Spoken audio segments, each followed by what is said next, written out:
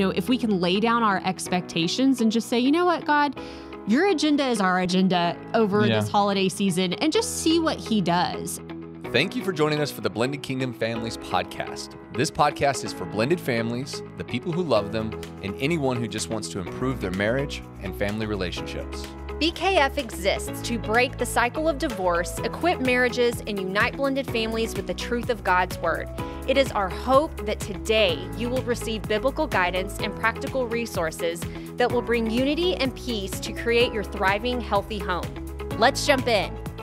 Hey guys, it's Scott and Vanessa Martindale with Blended Kingdom Families. We're so glad that you're here with us today. And we are back again this week talking about blended home for the holidays. It's a four-part series on your blended family traditions, all the things in the holiday season. But we also want to remind you guys of our book, Blended and Redeemed. It's out. You can order it on Amazon, Barnes and Nobles. You can even go to blendedandredeemed.com.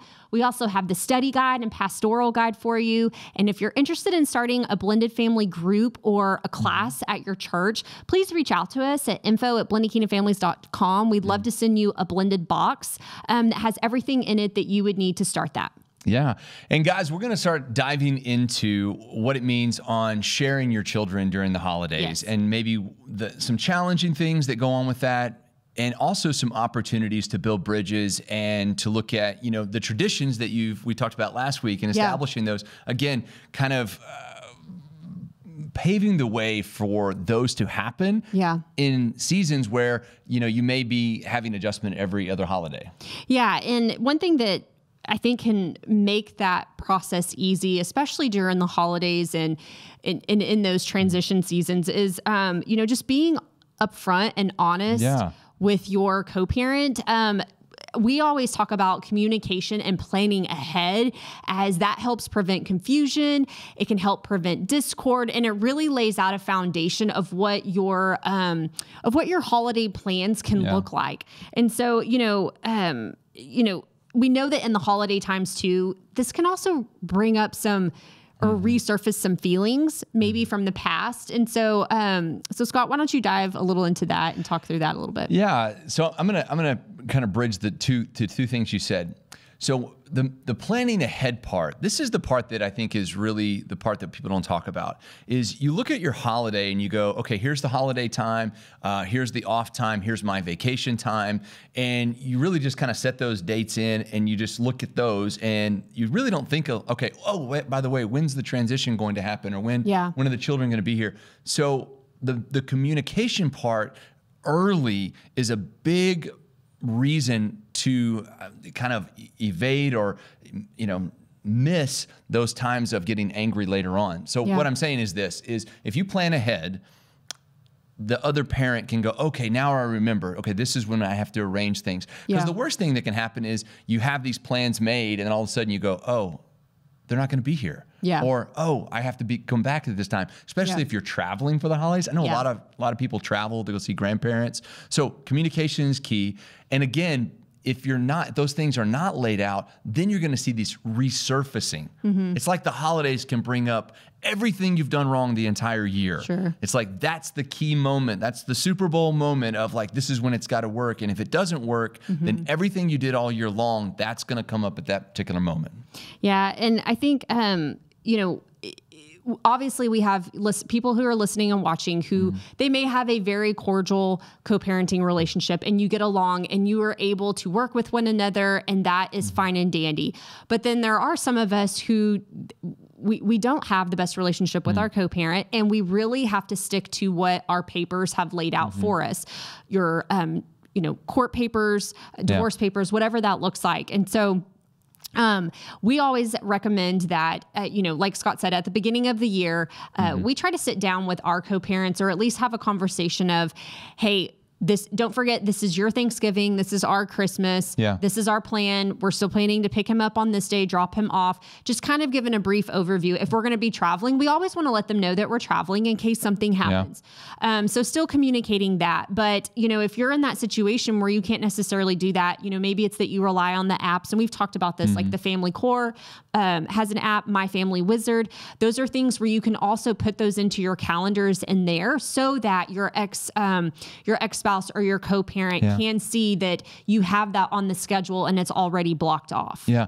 And I would also say, please remember that as the children age, as they get older, plans have to be, a little bit different. Sure. I know that we're in a season where Michael is 16 and he has different schedules and he has athletics and all kinds of things going on.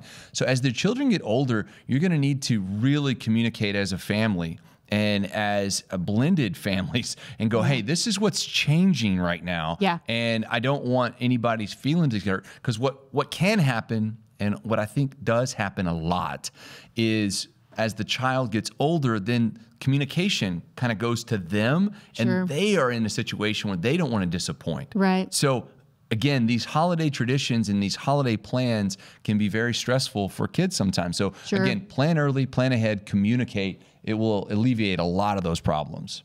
Absolutely. And, one of the other things that we have on here that I want to talk about is, trying to include everyone. I know that when we're making all our holiday plans, we try to include the other party, or, our ex and their family. Michael's aunt lives here in the DFW area. He's very close to her. And so we coordinate with her a lot, and they want to see him as well. Yeah. So we try to include everyone, whether it's our extended family or if it's Michael's extended family. And so we want to make sure that, while he has that downtime during the holidays and he's off from school, he's able to see the family that he doesn't get to see as often. Yeah.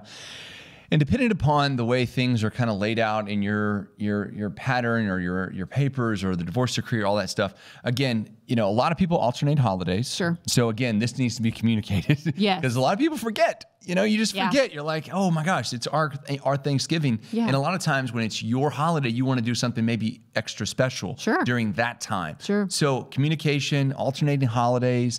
Another option is splitting the holiday break. Yeah. A lot of times if people, if they live close together, it's like, listen, we don't want to, have one here and there. Yeah. Why don't we split this up? And if you can communicate and you have that kind of relationship, it makes it so much easier for not only you, but also for your children. Yeah, I know that we've done that in the past.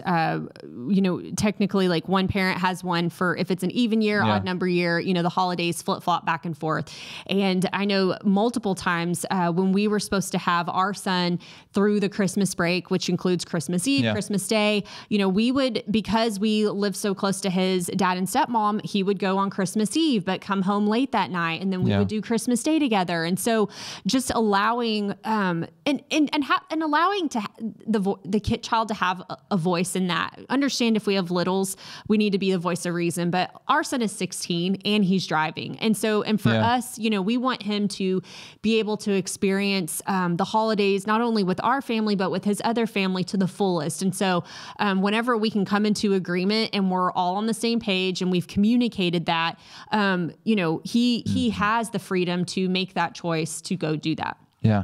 And I will tell you, it is a great opportunity to start building a relationship. Sure. If you don't have an amicable relationship, there's nothing better than that phone call that says, hey, listen, I think we can do this better if we do it this way.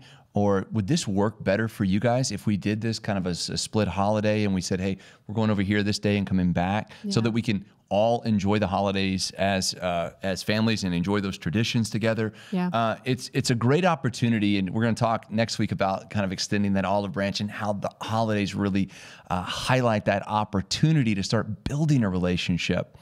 Yeah. And I would say too, just some things to keep in mind. I know a lot of times, especially as moms, we can be planners. I am a recovering perfectionist. And so I would get really upset after I had all these plans and I put all of this energy into our schedule and the holidays, and then they would just get blown up. And so and something that I had to realize was that it's just a day. And as our son has gotten older, for me, that has just become more of a reality. And it's, just because our son isn't here on Thanksgiving Day doesn't mean that when he gets home a few days later, that we all can't sit down as a family and be thankful and, praise God and give him, a glory together as we would on Thanksgiving Day. And so just understanding that we can still do that on a different day if it's not on the exact day, or if our plans don't go according to the plan. at the end of the day, looking at my family and being like, my family is here. We're all together.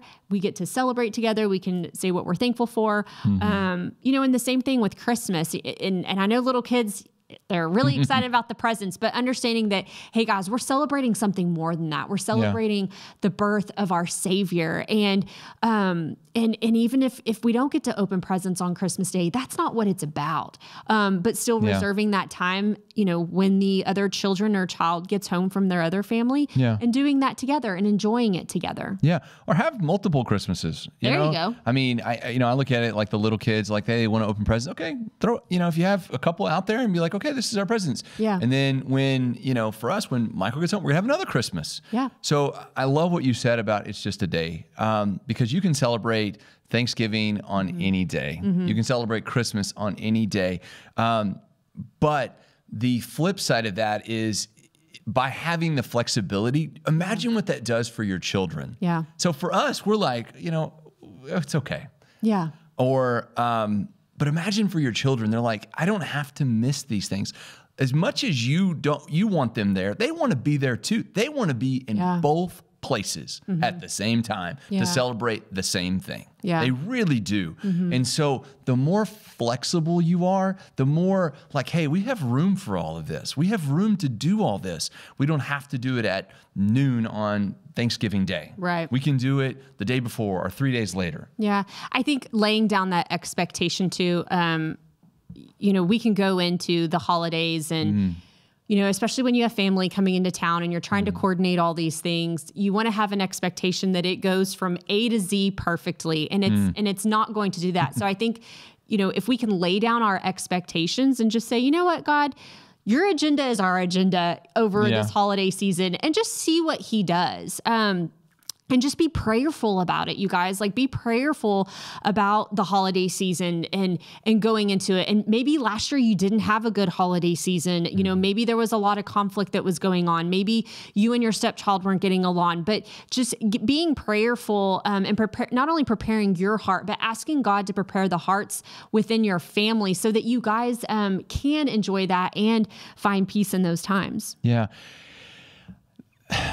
The truth of it is holiday seasons are heightened emotional seasons. They are, because you kind of plan for this. It's kind of a vacation time. You've worked all year. Maybe you've really focused on I'm really planning to give this gift, or hey, all this family's coming in town. So this heightened emotional season, where you have all this sometimes anxiety, and then you realize you're supposed to be resting, and then it makes it even worse. Yeah.